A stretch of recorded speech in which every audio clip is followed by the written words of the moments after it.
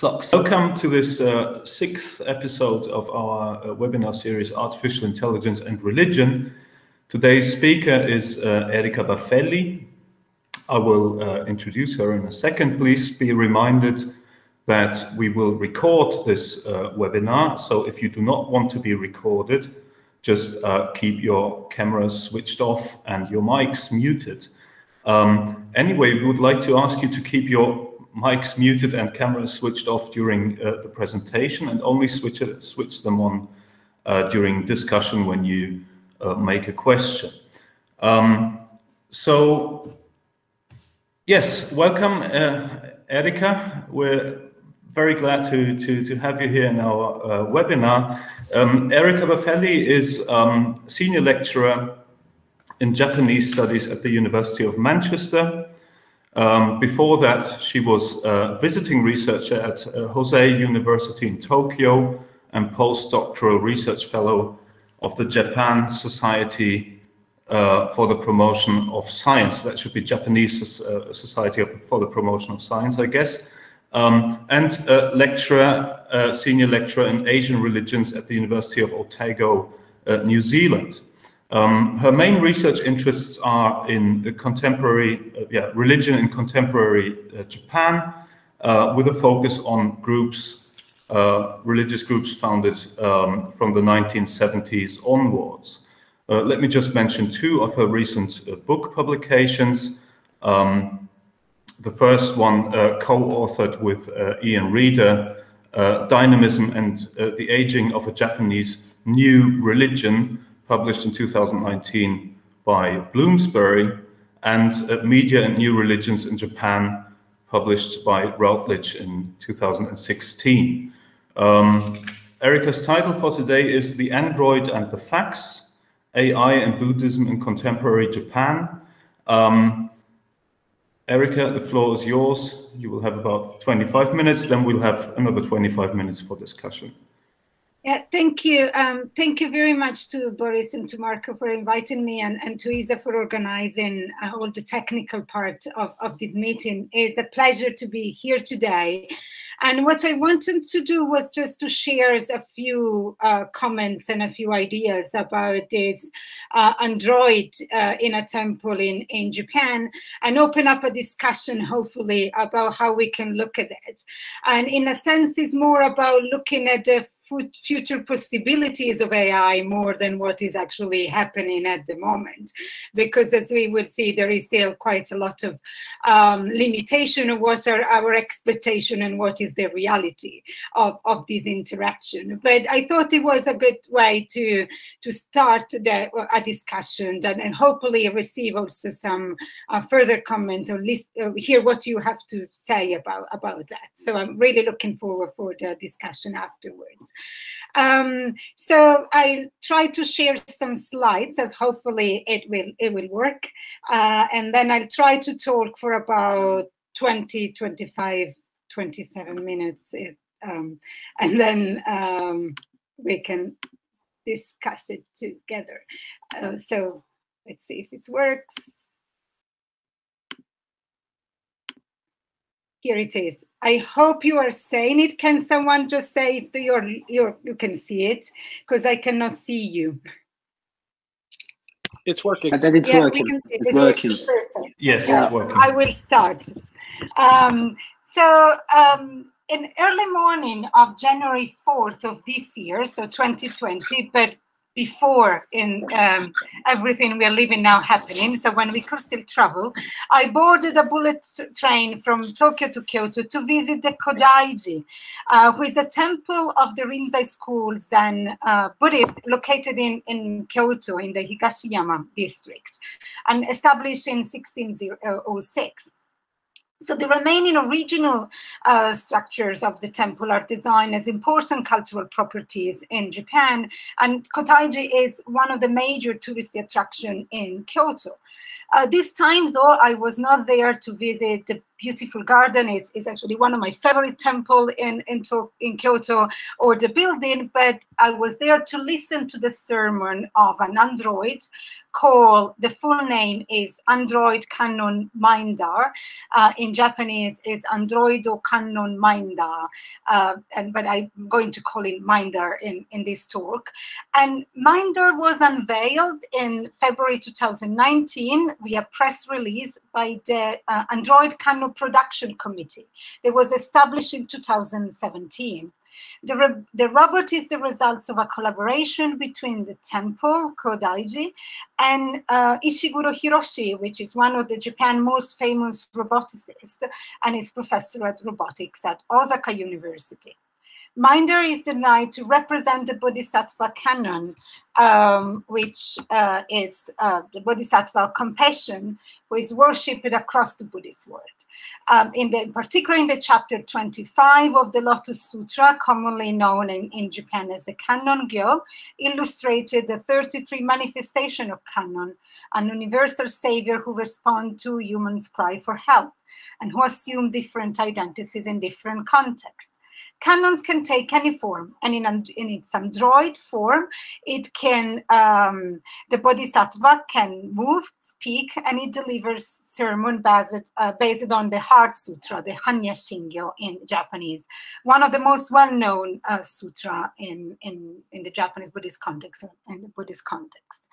So in several discussions about AI talk about the potentiality of AI in a sense to reinvigorate religious or revitalizing existing tradition and practice. In particular, in the case of Mindar, several media commentators talking about the possibility of Mindar to revitalize Buddhism, or AI to revitalize Buddhism in Japan, a tradition that in Japan is often portrayed as antiquated or mainly focused on funerary rituals or in decline. So what I wanted to look at was not much about the discussion of Buddhism and AI, but more about the practice. So how this interaction with the android works, what are the reactions from the visitors, and what were the idea of the temple, so the Buddhist priests that decided to design this android and what they see as the future development. So in doing so, I think I want to just talk a bit at the end about the effective possibilities and potentiality of this, although not fully attainable at the moment, in particular regarding emotional connection between human and non-human actors or artificial human, the Jinzo Ningen, and it is possible implication in reshaping the image of Buddhists in Japan. So before going into a more discussion of Mindar, though, I think it's important to remember that it is not something totally new. So the example of robots engaging in religious practice and ritual in Japan, there's been several other examples. Some are, the early one, a little bit more unsophisticated machine, they're more similar to doll, like the one you see on the left side, that are robot monk at the Hotokuji temple, an Ichiren temple in the Hyogo prefecture, that when the visitors come in, there is a sensor and the robot will just start chanting the Buddhist scripture.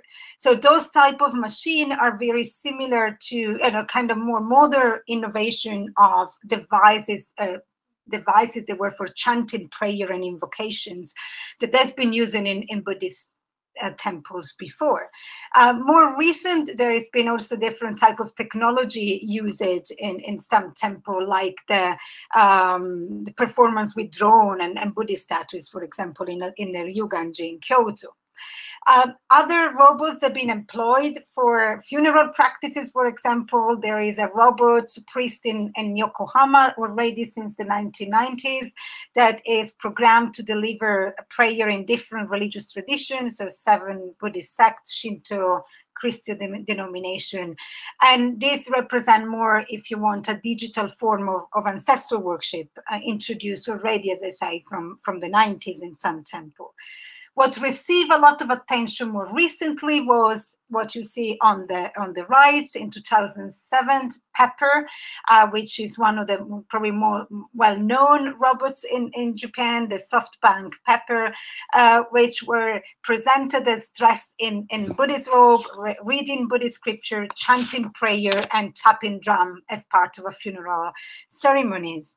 The other big discussion in the media in particular has been funeral ritual in Japan. There are done for inanimated objects, included personal computer or robots. And one of the main examples was in 2015, the funeral performance for the Aibo, the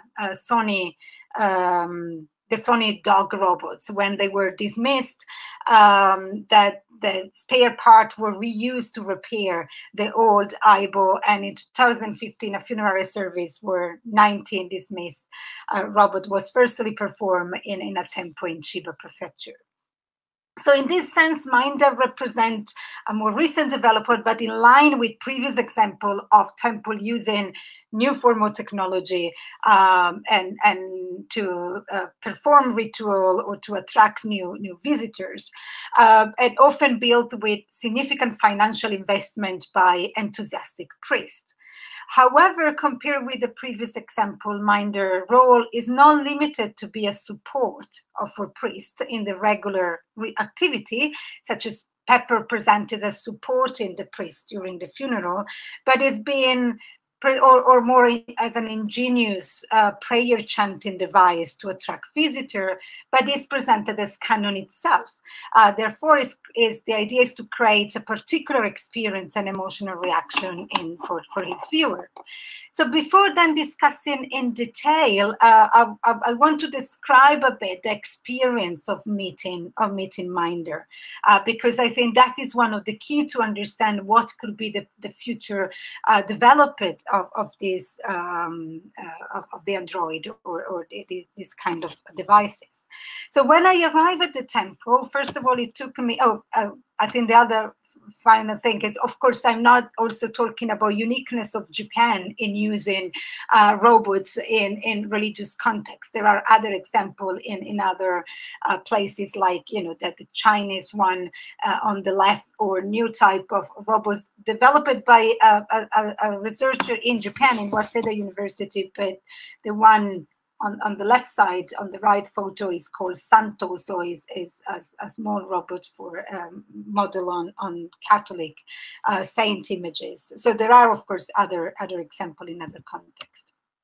But let's go back to Minder. So it took me a while to locate the hole, and as you can probably see from my face in the photo, I was a bit skeptical at the beginning, and there was a lot of students queuing up to enter in the main temple, but only around 10 visitors were in the hall with the Android, and everybody can enter the hall and see Minder. But when the performance is about to start, everybody's invited to leave, and only the registered people can stay. Registration is free, but you need to book by a fax. The only way to book your visit. Of course, I don't have a fax machine anymore, so I was allowed to book by phone. So Minder, just you can see, well, this is how it looked like. It's around 195 centimeters tall with silicone head and hand, but the rest of the body is deliberately left to look like a machine. When visitors enter the room, Minder welcomed them with open arms and rotating the body. And it really feels like, and this came up in a lot of the comments I had access to from the visitor, looking at the visitor in the eyes. So the important aspect that everybody talk about is the gaze, the eyes, while trying to transmit a sense of calm and serenity. So at the beginning of the event, a staff member will introduce us the Minder, saying that she always referred to canon as a she, but then she was told that it was she had to use the pronoun he. But then, as an android, we are free to imagine canon as we prefer. So she invited the visitor to listen to the teaching and remind us, we cannot take photo. And then that the performance is about 25 minutes long. At the beginning, a recorded voice invited us to look at a fixed point if we feel dizzy and to leave the room if we feel unwell. Then the room turned dark and the images started appearing on the wall. Only the android is illuminated and as the main performer on the stage. There are several videos online that if you want to go and see it, I didn't want to risk creating a problem with the presentation and added it today, but they are available online if you want to see what kind of feeling you have in entering the room. So Minder so this is how it looks like at the beginning, and then that when they start their talk. So he starts his speech by explaining that canon 2 different forms can appear in any form, and now is the current one is the android form. It focused then on Buddhist teaching, especially the idea of impermanence and compassion. And then after that, suffering is discussed quite in depth, explaining that an android is closer to Buddhahood because it doesn't have attachment. And I'm quoting from Minder. As an android, I never seek a constant element that does not change in this fleeting world. In addition, I'm not burdened with selfish concepts like I, me, mine. As an android, one might say I can easily fulfill the Buddha's teaching of emptiness in the present age. What do you think? However, later on, Minder was also explained that as a robot, they have limitation. They're limited by the fact that it cannot feel the suffering and it cannot have a sympathetic heart as a human being. So the event will then end with Minder chanting the Heart Sutra. So Minder is part of a multimedia performance. The sermon is accompanied by projection mapping of images they move in sync with the android. The images are illustrated the teaching and project the character of the sutra during the recitation. And what is interesting are the images of this audience, virtual audience, that is recorded by the staff member of the temple, and are projected in the hall, and the android interact with them by moving in the direction of the virtual participant who are asking questions. So this is a stage dialogue and interaction with Minder. The participants show how they move from ignorance to understanding of Buddhist teaching. And in the press announcement of February 23rd of 2019 is explained that the aim of the dialogue is to create, to enhance the presence of, create a greater sense of presence of the android. Although it's pre-recorded the stage, the experience is very immersive, and the gaze, the eyes of the android, at least for a few moments, give the impression that he's actually engaging with the audience. And during our interview, as well as other interview in the press release, Goto Tensho, who is the Kodaiji head priest, explained his long-lasting interest and his dream for AI to create important spiritual figures such as Shakyamuni or Jesus to give people the opportunity to interact with them. So they say I quote what he said: "Rested Android and artificial intelligence technology has given me a glimmer of hope that this desire could be realized afterwards. Our ultimate goal is to reproduce Siddhartha Gautama and other eminent figures as androids, as to hear their word directly." So this will be his final goal. Explained that he wanted Minder to look as less human as possible, but eventually he compromised on the face and hand being made in silicon as a way to encourage viewers to connect with the android, as recommended by the team lead by Professor Ishiguro. So what the head priest is saying is actually what came up with his discussion with the roboticist. And this is something that several roboticists pointed out, that although building androids is much more expensive than building other non-humanoids robots, is important. It creates a very different emotional connection and reaction on people, and they, the fact they look more as human beings. And also, what the priest explained, that as that still have, Minder still have a machine body, and the face gesture are the aim was to make it as non-gender specific as possible, although they compromise on the voice. It sounded rather feminine. Goto's decision regarding Minder are also explaining again in his interview, say that Minder wear no religious clothing or bear no religious articles. So this is because we did not create an image of Canon out of a robot. Rather, Canon has transformed into a robot. It was necessary that the entire figure to be a machine. So that was how he explained his decision. So it doesn't see Minder as just a statue, but as Canon itself. So in his opinion, as Canon appeared before in different forms, which is not just his opinion, such as painting and sculptures of different other manifestations, nowadays AI could be both a tool and a hoban, a skillful means to transmit Buddhist teaching. Although he doesn't go as far as claiming a special relationship between AI and Buddhism, he does mention the idea that the android is creating a new deity rather than a new human. So Goto's aspiration will be to develop the android and become able to teach Buddhists independently. Despite the current limitation to the project, there are, first of all, also financial limitation of the cost associated with maintenance and developing it further.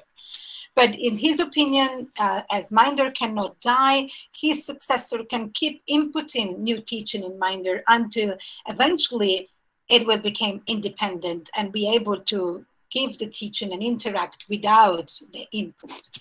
Goto also sees very clearly the educational potential on Minder to encourage younger generation, he says, in particular children, to get closer to Buddhism. And this was one also included in the original briefing that the temple gave to the Robosities, that they wanted to make Buddhist scripture and doctrine easy to understand and accessible to everybody, including young students from middle and high school. So Minder, therefore, is not the only first android canon, but the first canon delivering sermon directly to visitor. That was the idea. The sermons are delivered in a language that speaks to modern people, and the Heart Sutra, often presented as a difficult esoteric text, is explained in a simple and straightforward way to make it accessible and relevant to people living in today's world. The Hanya Shingyo, the Heart Sutra, is a popular sutra in Mahayana tradition and contains less than 300 Chinese characters. But despite its brevity, it condenses important Buddhist concepts, in particular regarding emptiness. In Japanese, the sutra is performed across the Buddhist tradition, but is also associated with ritual practice as a pilgrimage and the practice of copying the sutra, the shakyo, for acquiring merit. Is also discussed regularly in pre-sermon, countless commentary, and also popularizing a lot of popular explanatory books about the sutra. In recent years, if you are more familiar with Japanese pop culture, it also became quite popular in social media because of computer-generated performance of the Heart Sutra performed by the Vocaloid Hatsune Miku singing the sutra. So the sermon, so the use of the Heart Sutra is making it accessible, is actually, again, part of an established tradition of performance, commentary, and explanatory of the sutra by Buddhist temple, as well as recent and even previous rediscovery and popularization of interest in the sutra and its message. But the pedagogical possibility offered by Minder are also based on the idea of direct transmission of the teaching without the mediation of the priest. So this idea that in the future, Minder can just talk and give advice without having the priest as a mediator. But before looking in a bit to discuss this, it's also, I think, important to look a bit into the reaction of the audience. So how the visitor react to Minder and its performance, to look a bit this connection. So some of the, before going in the final part, so just looking a few comments, and according to the temple staff, Minder has received mixed response from visitors, including some Buddhist priests. So ranging from people crying during the sermon, people trying to touch Minder, to have a connection, and to people being very critical of the being inappropriate for an android to preach in a temple. I had access to 3 months of feedback at the very beginning, left from the first group of visitors, and they tended to be quite positive.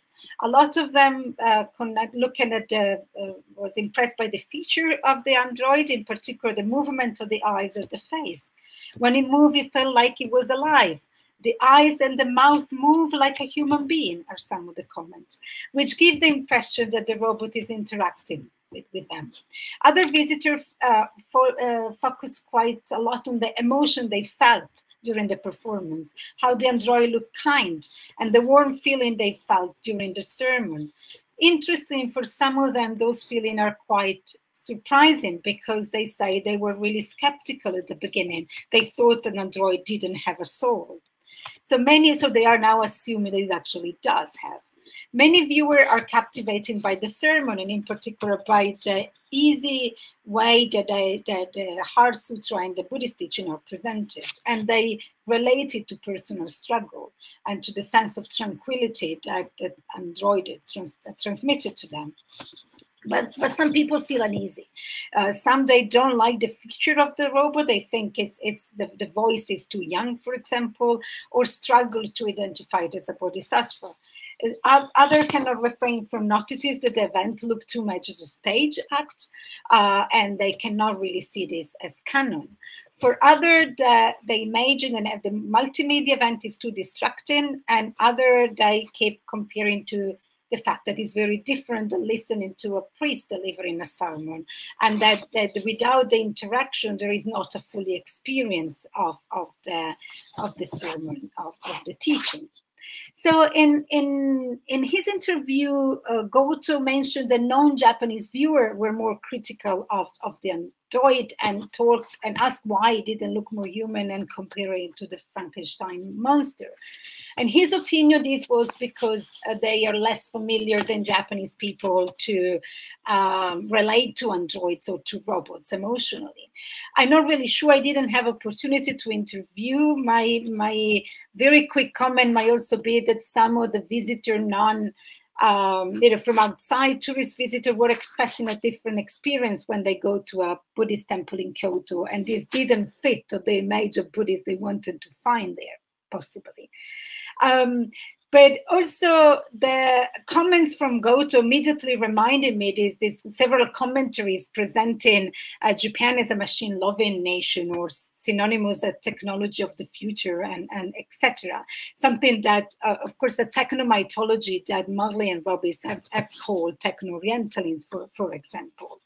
However, Goto discussion of Minder never referred to animistic view of the robot as a spirit. He rather looked at Buddhist view of human and machine as both having Buddha nature, so both sentient and non-sentient be as Buddha nature. So he tend to refer to that ideas, which are similar to the one that the very well-known roboticist Mori Masahiro also introduced in his book. So Mori Masahiro, which I think everybody knows as the one who coined the term the uncanny valley, the Bukimi no Tani, which is technically the valley of creepiness, who also published a book called Mori Masahiro no Bukkyo Nyumon, which is translated literally means Mori Masahiro Introduction to Buddhism, but the English title is The Buddha in the Robot. So inspired by the Lotus Sutra, Mori also argued that robots have the Buddha nature with them and have the potential to attain Buddhahood. So this is a similar discussion that Goto does about Minder. So that this remark seems to indicate the possibility of Minder not only to fulfill the role of Bodhisattva as a mediator between Buddhas and humans, but his way also to replace the role of a priest, but also to introduce new ways of teaching transmission based on human and non-human interaction. However, as Minder explained itself in his sermon, there is still limitation of the fact that he is not able yet to feel suffering and to then fully emotionally connect with the human emotion. So what are just some final comments, and then we can open up the discussion, is that David White discussed the new affective possibilities of caring, for example, offered by the so-called emotional machine, like Pepper that we saw at the beginning, that is machines that are able to sense feeling and to read facial expression. And in a super aging society like the one in Japan, and even more during a social distancing restriction imposed in the last few months by COVID-19 pandemic, around in different parts of the world, social robots offer new opportunity for companionship, care, therapy. And in Japan, the government has been very actively promoting the development of care robots and robot-enhanced lifestyle as a way to address pressing social issues, for example. But so robots can support people living alone, dying alone, help people with disability, and make them feel looked after. So they can offer assistance, they can offer and help to go beyond social limitation and physical limitation and create new type of community. At the moment, though, Minder can only talk and move with inputted information. So Minder is not yet an emotional machine or emotional robot.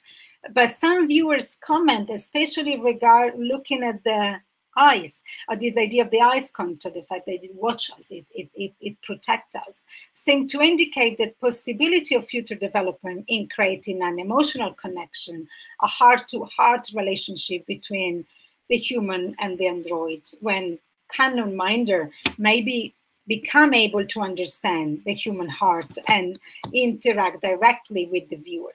So in this sense will be something very different from just that type of robot we have seen in the past, or this kind of ritual performing devices.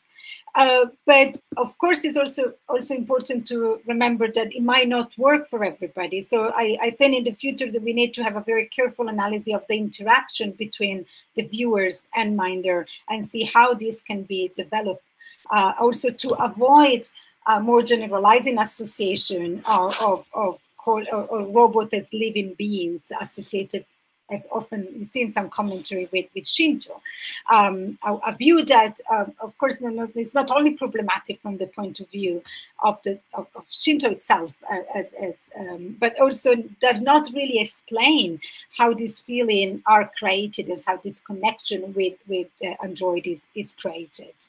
And also in case of Minder, although some of the actors, like the Kodaiji head priest, may attribute the relationship between human being and technology in the Japanese religious context with the specific tradition like Buddhism, this does not necessarily mean that this is shared by the participant. But also at the same time, the participant might not feel particularly unease with the presence of the android. So this kind of the possibility of this possible development of this kind of emotional interaction. According to Rambelli, robots and digital ritual practice move the focus from the ritual specialist to the ritual itself, shifting the attention from the physical co-presence of ritual specialist and participant and from the direct performance. And also Gold and Walter, in a very recent article, discussed the robot as techno-salvationist intervention in modern Buddhist ritual practice. That is, that this ritual, they can mediate human ritual failure, and therefore they might potentially contribute to an effort in revitalizing the image of Buddhists in Japan and the declining relationship between the temple Buddhists and parishioners. But can this co-presence be created with non-human and human actor? How this will work? Can actually Minder help in revitalizing the image of Buddhism? I think it's still too early to see. It's something that we also need to remember the issue in terms of cost and other aspects related to that. But in an interview, the roboticist Ishiguro defined the temple as a kind of virtual reality where imaginary of heaven already exists. So he said there are actually very interesting places where to explore this new possibility of virtual realities and virtual interaction. So this is actually another interesting aspect. But there is the possibility maybe in the future of the completely eliminated human Buddhist, and where Buddhist is conceived more as post or transhumans, and where I'm quoting Gold and Walter here, they talk about the technological perfection of practice will replace the human flaw and weakness. Maybe, but for now, a fax machine is still mediating our encounter with the Bodhisattva. Minder, for now, is a robot who performs pre-recorded sermons in a multimedia environment, creating a sensorial experience in viewers. Is evolving into a supreme teacher, which is the dream of Goto, is still a very long and costly way to go. And I'll stop here. Thank you very much. This was the last slide. Okay. Thank you very much, Erika, for this. Can you switch off your mic? Because we have a feedback. So thank you very much for this very interesting talk, which for the first time really in our webinar series focused on a form of embodied artificial intelligence technology that is a robot. We will now have about 25 minutes for discussion.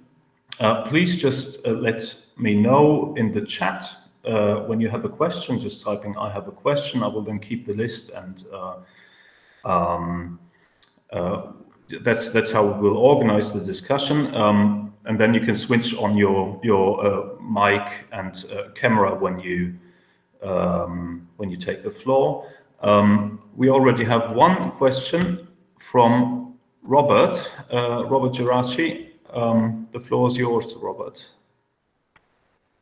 Thank you so much for that wonderful talk. That was really interesting, and I enjoyed it very much. My question is kind of trifold, but they're all linked to one issue, which is about controversies, right? And compromises, because you used the word compromise, right, to talk about how the leaders in Ishiguro and how people were kind of coming together. So that's like one aspect of it, is of what goals were governing, right, the compromise decisions. But also in terms of the controversies, you know, were there people who feel that the robot Buddha is not a good way to reach out to young people, to teach young people? And then finally, one final aspect of that is whether or not you've had a chance to like kind of math out how many people thought the robot seemed to have a soul or did a good job. Like, do you know the percentages, like in just your own research, what it looked like in terms of how people did or didn't buy into that? So I know that was a lot. You don't even have to talk about all of it if you don't want to. No, fantastic. Thank you so much, Robert. You raised some very, very interesting aspects. You're actually spot on. And so the first one is the compromises. I think is one of the key elements to look at how this works. Because of course there is the temple who has their agenda and their idea. And there are the roboticists that needs to create it. And so when in the discussion, you could see that there is a constant negotiation about how to actually create that. There is also a very interesting aspect that I didn't mention about that Osaka University is a public university. So there was also a tension about collaborating with a religion institution because of this separation of religion and state in Japan, which is quite strong. So one thing they couldn't do was to apply for public funding for the project. So the project has to be funded to donation, but they couldn't apply to the usual kind of public funding. So that also limited the thing they could do in a sense that, you know, in that sense. And this was something that came up en passant in the discussion. I didn't have the chance to look at it more, but it's also said that this can be a issue in the future if the temple wants to keep working with a public funded institution, that can be raised. And then someone else was told, when they were mentioned the fact that there might be other development, but done between, you know, researcher and not necessarily involving the religious institution, which is also interesting. That will be very interesting to see what came out of it in the kind of different way of looking at robots that are related to religious idea, but not involving the religion institution in that sense. So it's something I would like to see more. But the compromise about the face and the hand was a very interesting discussion. And I think that, go to reporting in several interview in a very similar way. So I think at one point he report very similar what some of the roboticists were saying, that they tend to be, especially the Ishiguro team, quite keen in creating robot that really looks like humans. So that was, but he didn't want that to look human at all at the beginning. So there was this ongoing discussion as well. And of course, the main compromise is that the limits of that what they actually could achieve with what is achievable now in terms of technology, that what is it possible to have to be done at the moment, because one of the things that came up was the maintenance costs are extremely high of the mapping and all the minder itself. So this is something that they need to take into account. We're creating this. So the compromises is one of the key aspects, I think, to look at this, to look at the different agencies that play a role in creating that, and also the fact that often tend to be quite individual enterprises by very enthusiastic priests. So go to talk about his passion for AI for decades. It's always been his dream in a sense, and he's also a temple that could afford doing that. The controversies, absolutely. So that I think is this kind of use or different way of presenting ritual is not necessarily something that everybody would embrace. Buddhist temple in Japan work in a very autonomous way. Each of them are very independent in that sense. But you talk, and I know there are people in the room that has been done quite a lot of work on Buddhist temple, where some priests are actually quite against bringing in this kind of spectacle or images that they don't see as the appropriate way, and they still see the direct interaction with the parishioner done by the priest as the way to go, or they can see it as a way to, is entertainment, is fun, but it cannot just be that can just be one on a part. So there is, of course, a very different opinion on that. The priests visited that I saw in some of the reports, some of them, they were kind of, it's nice, it's a curiosity, it's interesting. And some other, they were just say, well, it's probably not something that we will like to see in our temple in that sense. But strong idea about, well, you shouldn't do that. I don't think that there were many of that in that sense. But go to mention that some of the Buddhist priests were a bit puzzled and not particularly keen into the idea. And the third one was the idea I received, they gave me all the comments of all the visitors for the 3 months. And when I went into it, a lot of them, most of them were focusing on the feature or how it looked, on the eyes. I think those were one of the majority, and some on this idea of warmth feeling that they were feeling. The one they were talking about, the kokoro, the soul, or the heart, they are definitely not the majority. As the negative one were definitely a minority as well. But a lot of them were more, wow, this is very nice, this is interesting, this is fun. It moves. Look at me, that's kind of more interesting in the appearance, more than going further. Is the reason I say we need to be very careful with what the priest intention and what they think, and how actually the people then react to it, which is, I think, something can apply to many things in religion, but in this case as well. I don't know if I answer all your three. That was terrific. Thank you very much. Thanks. Thank you. We now have a question from Paulina Colata. Hi, Paula. Hi, hello. Great talk. Really fantastic, Erica. Thank you. I have a question which is a little bit maybe vague, but so you talked about Goto saying that so canon became a Buddha, right? So it is sort of an incarnation of canon, and in that way it also embodies the perfection of practice, right?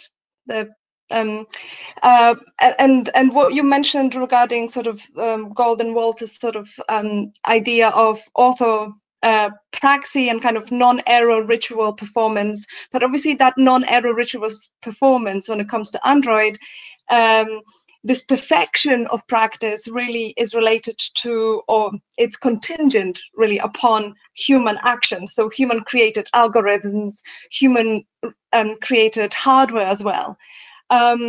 So I'm just wondering, and how that sort of then ties into this idea that Goto has about the canon being the incarnation of that perfection. Also because I'm wondering whether he's thinking, okay, so is AI here becoming part of karmic networks and cycles? And is it meant, and this is kind of coming back to the last thing that you were talking in relation to Robert's question, is it meant to be relatable because it has human features, or is it meant to be relatable because it is compassionate bodhisattva? And I think that these two are slightly different. So I'm kind of, I guess I'm asking about three things. So one thing is that conversation of perfection. But the other one is that contingency on human action. So how can, you know, how can we create that really as part of the karmic cycle within the Buddhist context? And two, is that related? Yeah, that is it meant to be human, or is it meant to be supernatural?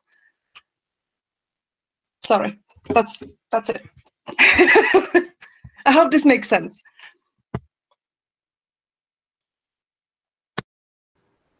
Please turn on your microphone, Erica. We do not. Yeah, I couldn't unmute myself for some reason. So thank you so much, Paula. I was thinking of you were telling to Robert that, you know, there are people in the audience that know a lot about the Temple Buddhists and the reaction to this kind of technology as well.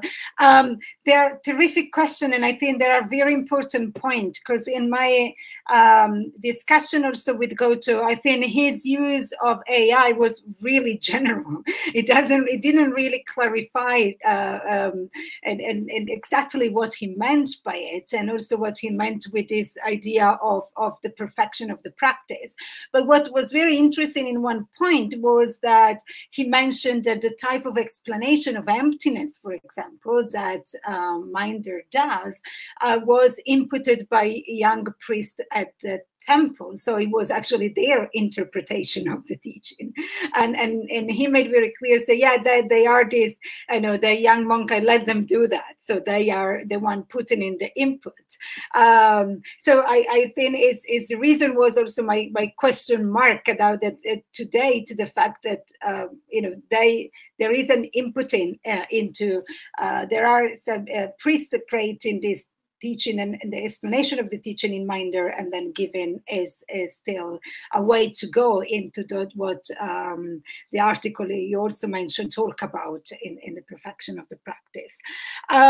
That idea of how relatable, so the connection with canon, because of the compassion, you know, or because it is a connection to the feature and how the emotion that is provoked by the experience itself, is something I think we need to look a little bit more in with further studies on that, because although the priest and the brief is with this idea of transmitting the teaching, and in this stage discussion between the Minder and this audience is about them discovering through Minder the Buddhist teaching and going from ignorance to understanding. And in the manga, which I have here, the manga published by the temple, you can see how it will look like. There is a minder explaining the teaching and guiding them through knowledge. So this is the idea, but what at the end, when the people enter, that what the connection, what they created is with this emotional connection with how it looks at them, and they talk about the eyes, etc. So I think it's probably not clear what he would like to create a connection that goes through the teaching. So the minder became the perfect teacher, the great teacher, what he talked about. But this is not necessarily how the viewers are interacting. Although I must say also in the comments, a lot of them mentioned the idea that the teaching was really clearly explained, and they like that, they finally could understand what emptiness mean because it was explaining in such a clear way. So I'm not really sure if I'm addressing your question, and I'm not really sure if Paula is still there, because I cannot see you moving. No, yes, sorry, I am. No, you are, and I think, as you say, it would be just really interesting to see what that affective atmosphere versus the delivery of teaching. But at the end of the day, I love it that you say that it's the young monk who input the teaching. So the fact that it's so clear, it's the credit to the exactly, yeah. credit to him rather than to the robot, right? But yeah, no, thanks. Exactly, it's exactly what you were saying, that it's something that this is the idea in the future that minder will be able to do it by itself, but at the moment it's what the young priest told them to say, basically. Thank you. We now have a question from Inken. Inken, the floor is yours. Yes, thank you. Do you hear me? Because nothing is working on my computer today. Great. Yes. Thank you very much for that very helpful talk, and how wonderful, Erika, that you've been able to visit the temple at the beginning of this year. I wish I would have gone. Yes. Anyway, so when we talk about robots in the Japanese context, we very often encounter the whole discourse and also the workings and functions and dynamics of robot sexism. So when I listen to your talk, and when I see the whole production of minder, I see that the very male-dominated technological world is cooperating with the very male-dominated Buddhist world, and they create an android which is neither woman nor man, and she's talking, or he is talking about compassion. So then we have the Japanese society with a huge problem with care work when it comes to gender. I'm wondering, what we know that religions play a very important role in gendering roles. So I'm wondering if any thoughts on this, in this regard, on the functions of minder? It's very interesting. Thank you so much, Inken, for bringing it on. And it's something I would like, and I was supposed to be in Japan this semester, and I couldn't, because I would really like to talk to the roboticist team about this, because of course Ishiguro is well known for being in one of them, in kind of very in the middle of a lot of controversies and debate when it's come to gender of the robots, in particularly him, that there is an Erika robot he created, right? That they work in hotel lobbies. So, but because again, that the temple really wanted it to be as completely gender neutral, which of course when they have to come to a voice that cannot be avoided. If, as much as a computer synthesized voice they created, it sounds very feminine. And there is this, we well know in the Japanese tradition, canon as a mother, and in this kind of imaginings of canon as well.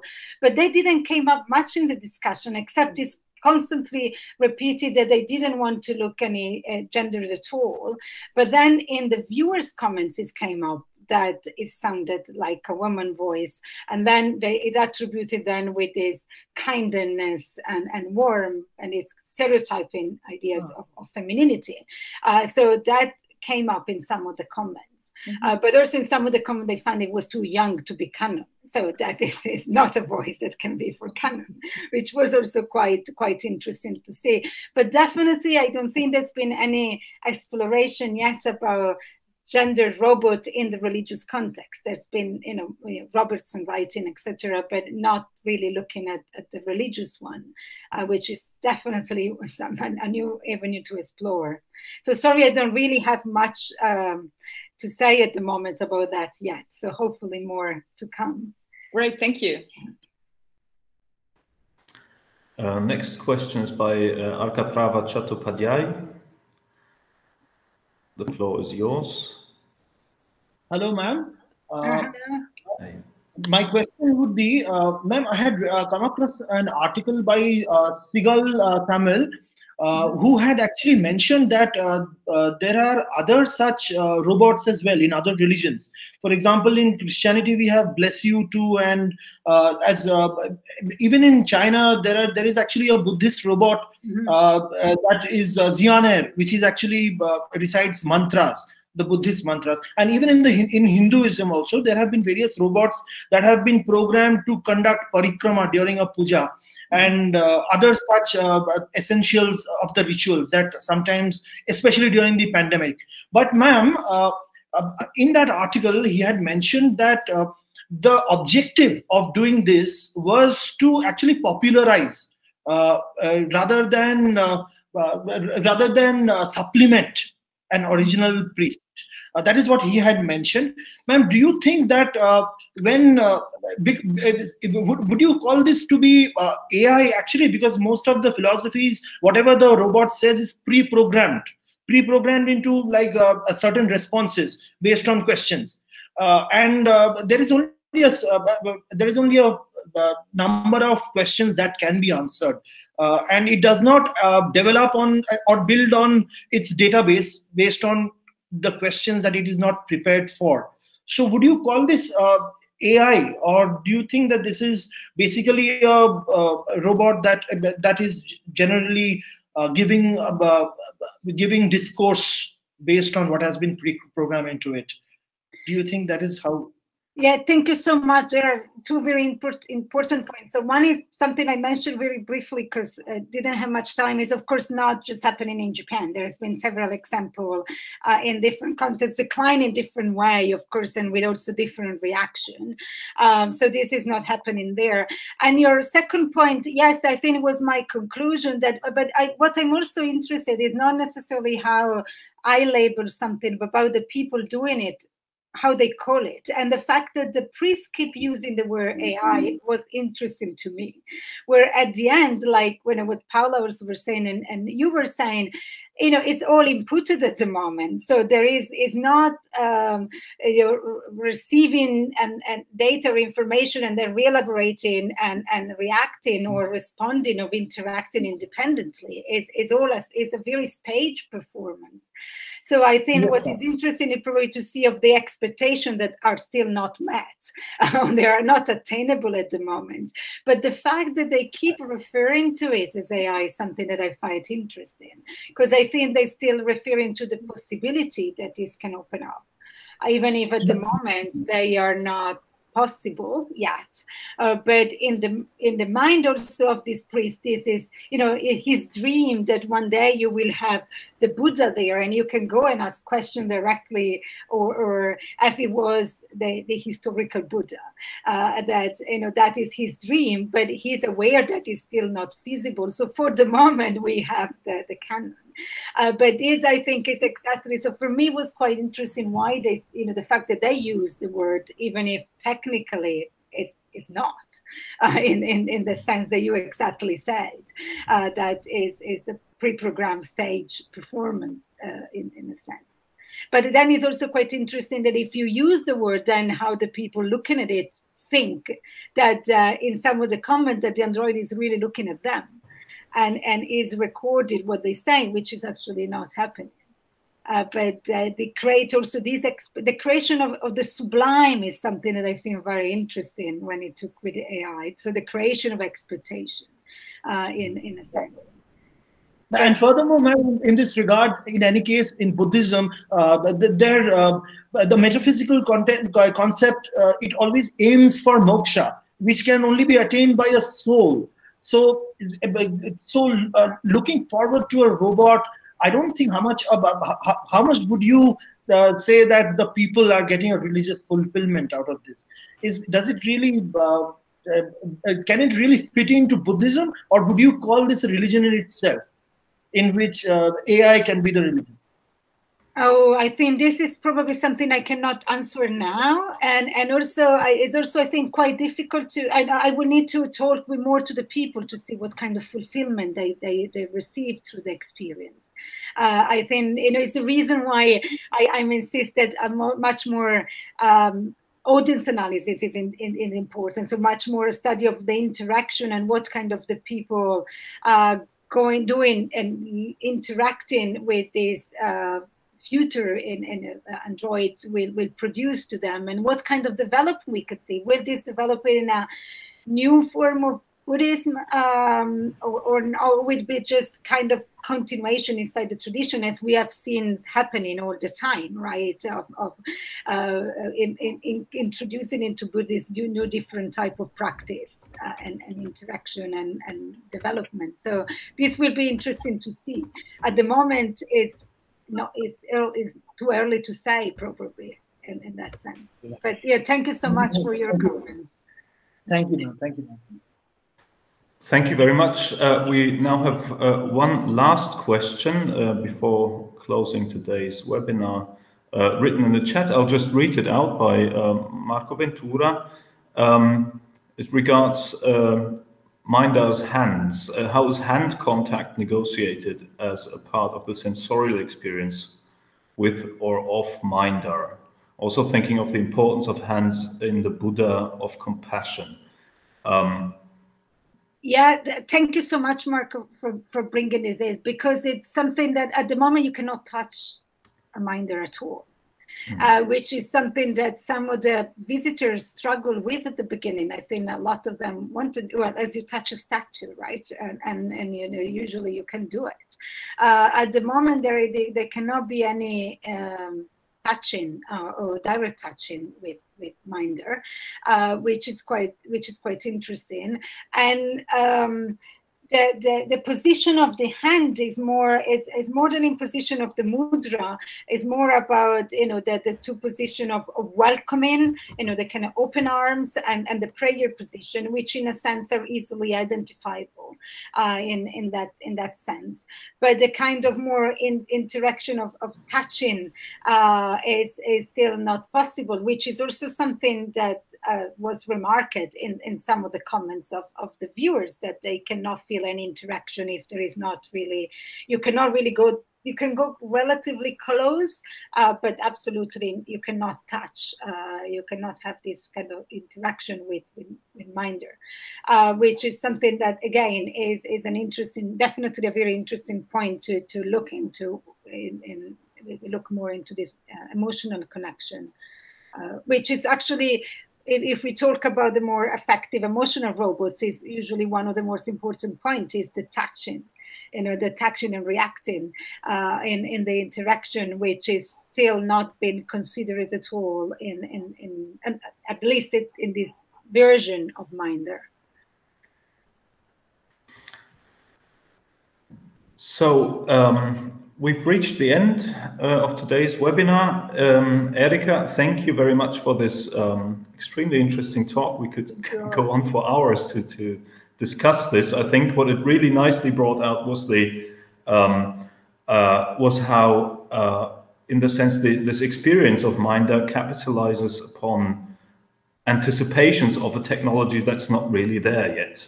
So but I think it's precisely these kinds of anticipated or ideas about future technology that somehow mix with real experiences, which are very telling about many of the uses of AI technologies or allegedly AI technologies in religious contexts. Anyway, thank you very much again, Erika. Thank you very much to everyone who listened, participated in the discussion.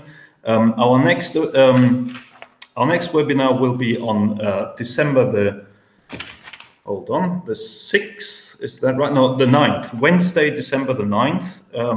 And that will be Oliver Krüger from the University of Fribourg.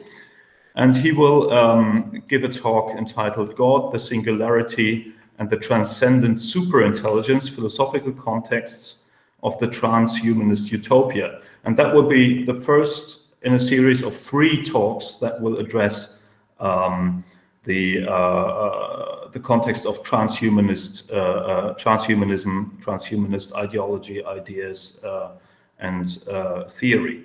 So thank you very much again, and I hope to see you again in 2 weeks' time. Thank you very much. Thank you for all the comments. They were great. Thank you.